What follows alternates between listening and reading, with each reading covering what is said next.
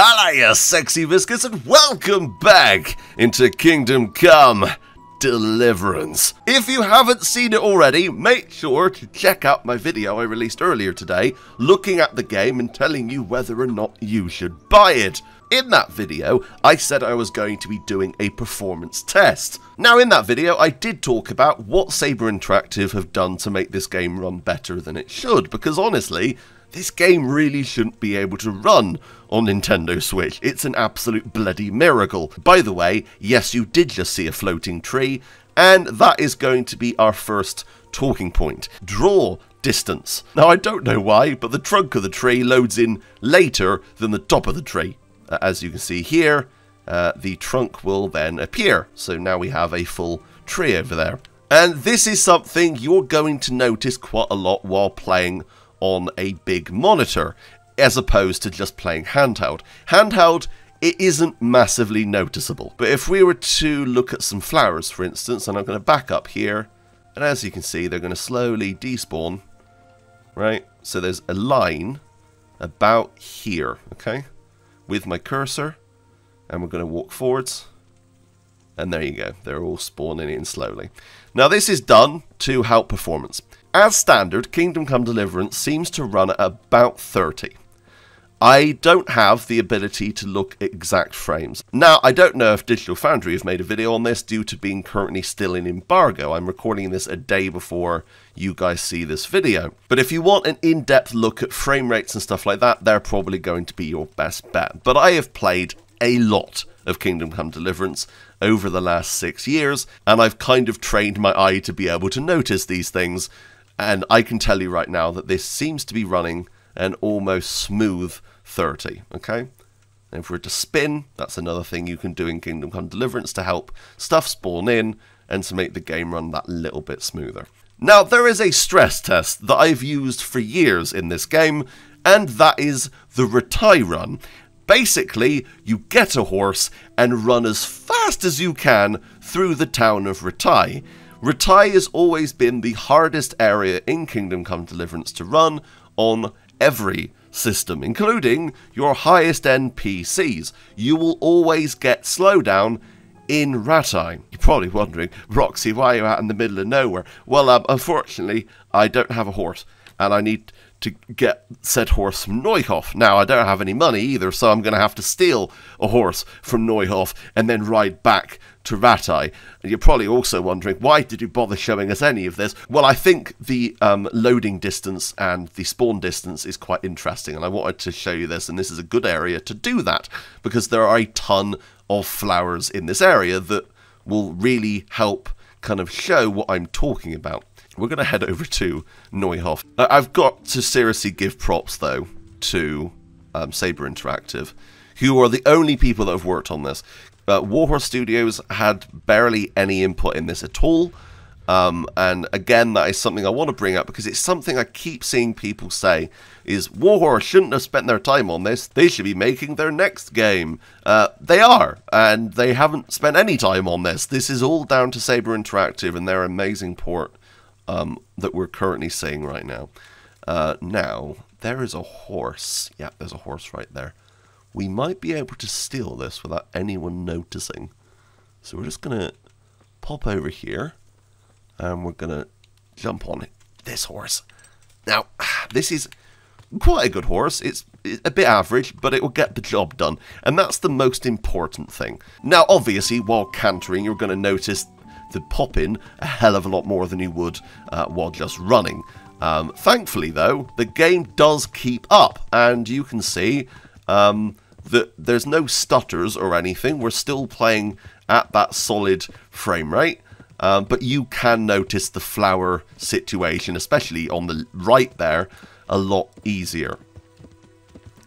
But Ratai is just around this corner. You can start to see it right there. And we're going to do the test, because I think that is the most important test you can do in this game. Do I recommend running full pelt through Ratai? No. Literally no. On any system, I do not recommend it. It's not good for your health.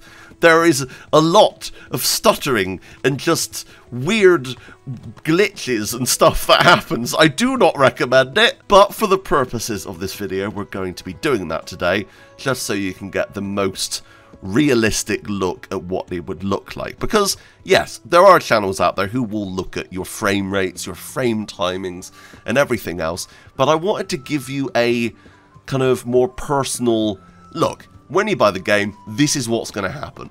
And I like that a bit more.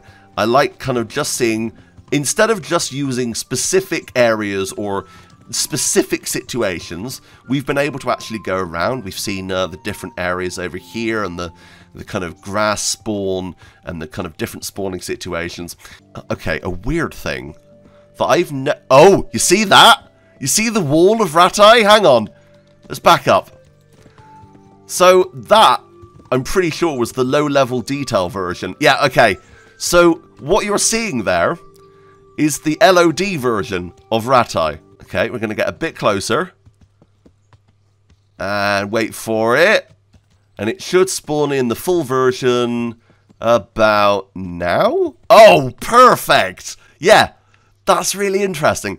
Also, for some reason, this is the only port of the game I've ever seen where the bridge doesn't load in for quite a while. So you've actually just got the kind of underneath of the bridge, you can see. But as you get closer, we can actually make it appear and disappear. You see that? I love stuff like that. It's so interesting. So I've skipped ahead a little bit because I didn't want to kind of spoil the surprise. What do I mean by that? Well, I want you to see what it's like to just start from a stationary position and to just run up Ratai, right? So, as you can see here, frame rate, relatively good. It's not perfect, but I think it's still very playable. But if we were to head over here and kind of interfere with the lighting and the kind of shadows, you can see we do start to slow down the frame rate a little bit. You see that? It's a little bit choppier. And that's due to, obviously, different lighting situations and stuff, which is kind of interesting. But here we have our generic horse. We're going to jump on this, and then we're going to ride full pelt through Ratai. Here we go. 3, 2, 1. Full speed. Okay. So, as we go up here, we can see we've got NPCs kind of spawning in. Different assets kind of spawning in. That's to be expected. That's not a Switch problem. But yeah, it's not great. It's a little bit choppy. Just hurts your eyes a little bit, I'm gonna be honest. And we're out. I will say, I'm very impressed with how quickly the game kind of fixes itself. As you see there, we're back to almost full speed. That's not... Okay, we're getting there. But yeah, the game kind of goes back to what it was before. That stress test is amazing, because not only are there so many NPCs in Ratai, it's the most populated area in the game. But I just love doing that, because every console I've ever tested this on, and PC, have always acted a little bit differently. Sometimes NPCs won't have heads, sometimes NPCs will just spawn in completely right in front of you. Another little thing, you see that guy in front of us? I'm just going to zoom in on him. Those 4 pixels is a person, right? But you can see his frame rate is lower than our current frame rate. And that's another trick that's been done by games for years.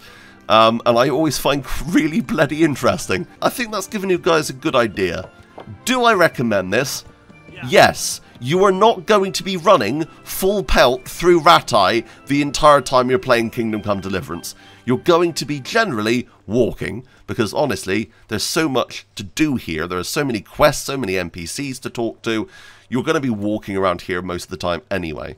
So you aren't going to be running into those issues that I was just seeing there. But as of right now, I think this is an absolute marvel that they've been able to get this running as well as it is on Switch. And just well done, Saber Interactive. Like, honestly, super impressive. And I'm thinking, with the Switch 2 hopefully releasing late this year or maybe early next year, this game will also get a bit of an upgrade, because apparently there have been talks of games that are currently out on Switch will get a boost like they did for Xbox Series X. Unlike Kingdom Come Deliverance. You know, at least one console might do it, eh? Right, I love each and every single one of you. Thank you so much for watching. Tell me what you guys thought. Are you picking this up? If you are, let me know. Leave a like, comment down below. But until next time, that's me out. Bye, guys.